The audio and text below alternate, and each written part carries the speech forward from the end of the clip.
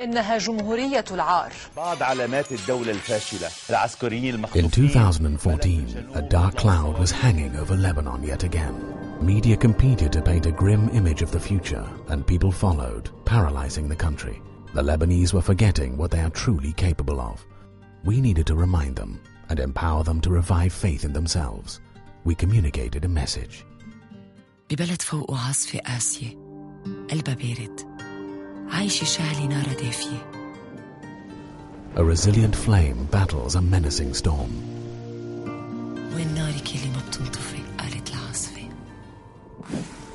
رح تتعب العواصف تجي وتروح، وناري باقية ما بتنطفي. We released the film during the grim 8 o'clock news and on social media. The flame in the Lebanese was awakened, and when they reacted, we were ready. A calligrapher brought their messages of resilience to life with fire, and we replied to each person individually with carefully crafted images signed with their names. Every night we would respond to people in real time as their messages came to life, and every morning we would spread their images on social media, on the streets, and in dailies. For 20 nights we traveled all around the country writing hundreds of people's messages in the places where the Lebanese live and meet. To amplify the conversation, we invited bloggers to join us, and we showed up in major events.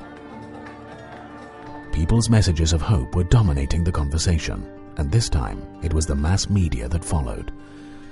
They were now talking about Lebanon's achievements instead of its failures.